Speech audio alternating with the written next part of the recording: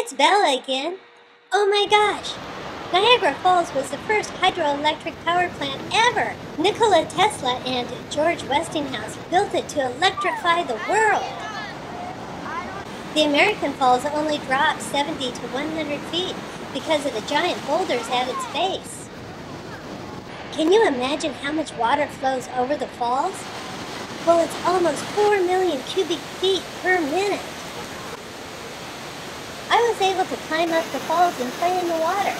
I have to say, it was the thrill of a lifetime for a little golden retriever to be playing in a river this big. Some people have tried to ride over the falls in various contraptions. In 1901, Ann Edison Taylor was the first person to go over, and she did it on her 63rd birthday.